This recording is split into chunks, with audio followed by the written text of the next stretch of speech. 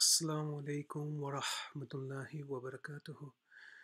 Okay, guys, this is a continuation of the lotus moon, which is to occur on the June 12th, right? And it coincides.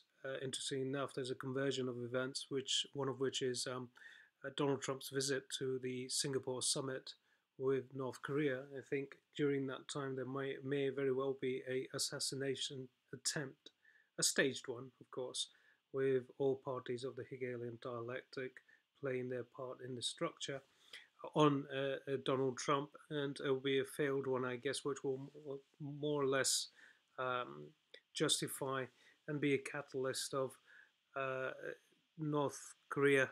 Well, the Korea itself, South and North, being occupied on both sides of the border by China and the USA, respectively. The synthesis, I believe, will be that they will seek to expand the territory of China over Korea in totality, and this is part of China being handed over the reins after they do eventually take down the United States of America. Now, specifically, let's move on to this, the Friday the 13th supermoon solar eclipse, and this is more so for the benefit of J.K. Bugart and Julian T, as they're doing a marvelous job of decoding the iPad GOAT, and it's multifaceted. It has numerous occult, I guess, symbolism encrypted within the animation itself, and I think this has got something to do with it. And you'll just follow me on this train of thought, and you see exactly where I'm coming from. Again, Friday the 13th, in and of itself, is quite an occult day. I'm sure most of you are aware of that. But what's interesting is this is a very rare celestial occurrence. The last one that happened was on the December the 13th, which was in 1974, and the next one that would happen will be on the September the 13th in 2080. So it's a very rare occurrence. But what stood out to me, and you'll understand that earthsky.org is almost an authority, one of the ones that the mainstream tabloids kind of glean their information from and maybe produce articles on in relation to celestial events. And what stood out to me is the description they used, and which is no serendipity, a bite out of the solar disk. Now, this, as soon as I guess, I'm pretty certain that J.K. Bugart will straight away, almost instantly, pick up on exactly what I'm alluding to here, and which is, if you follow me on this, is the bite that this pharaonic character is taking from the head of this child, which is a male, a son, as it were, right? This is at least my vantage, my understanding of this, and you're welcome to disagree with that, but he's taken a bite out of him, and that's the interesting part, because I'm sure there was an indication of the moon somewhere as well in the eyes, and this is something that J.K. Bugart alluded towards, a reflection on the floor, and there was a moon there, and him taking a bite out. And interesting enough, what we've got over here is reference about the moon that takes about a bite out of the solar disk. So I think this is the timeline that's been referenced here. Now, this individual, he's very interesting, this character. And again, maybe I don't know whether J.K. Bugart or even Julian have noticed this or have been made aware or are already aware of this. But this individual is a representation of Ramesses II. Now, there's a plethora of passages in the Quran which refers to Moses and Pharaoh and the Exodus, and in which there's discussions about Pharaoh and how he was drowned in the River Nile when the sea was parted, and the Nile was parted, sorry, and Pharaoh, along with his army, was drowned in that. And in that, Pharaoh was about to testify in the oneness of the God of Moses, Allah subhanahu wa ta'ala, the one God. And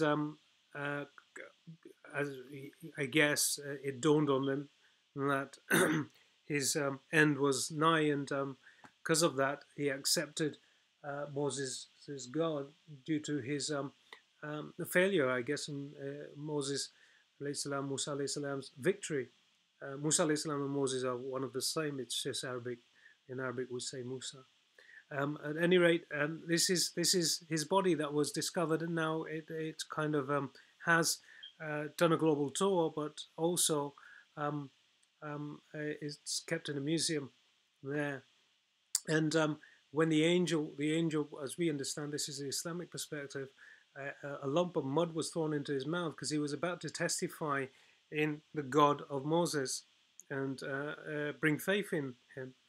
And the response was Al-An, that now you believe. And subhanallah, just because the angel was concerned that maybe perhaps he will believe, and God in his infinite mercy may accept that of him. And in that, I guess, with that concern, he got some mud and stuffed it into his mouth so that he could not declare faith in the oneness of God, because he'd already done, well, he caused a lot of corruption on the earth. And, at his last breath, to believe would be almost like cheating. Um, the revelations that came to him and all the corruption that he had caused at the time. At any rate, this individual, you see that he's eerily similar to this individual. What's also interesting, I guess, guys, and I don't know if you noticed, one eye is open, and this is, I think, is central to the religion of Ad-Dajjal, the Antichrist, which is going to be about the pineal gland, the above the 33rd vertebrae, which is referred to as this New Age religion as the third eye. We understand that the eye of Ra, at least Islamically, our position is that Kafa Ra will be written on the forehead of a Dajjal, Lanatullah alayhi, the Antichrist. And it's interesting that when he comes out of the womb, as it were, and the water breaks, in this particular animation, what you see is the eye of providence marked on his forehead as well. Again, it's just, these are very interesting um, um, talking points and convergences between hadith, Islamic narrations narrated by the Prophet Muhammad sallallahu alaihi wasallam, peace and blessings be upon him. And we I guess glean our information from that. Again, on the beard, you've got the pyramid pointing down as above, so below. So again, it alludes towards this individual being a pharaonic individual. And then you've got Freemasonry, which gleans most of its doctrine from ancient Egyptian um, occult knowledge. And like I said, this individual seems to be a representation, a very clear one, in fact. Doesn't seem to be, he is a representation of this particular individual, which is Ramesses II. So I thought I'd point that out as well. Maybe perhaps you can take this somewhere else and go on another journey with that information. Allah subhanahu wa ta'ala knows best. Anyway, Jazakallahu khairan wa asana jaza for your time. Wassalamu alaikum wa rahmatullahi wa barakatuh.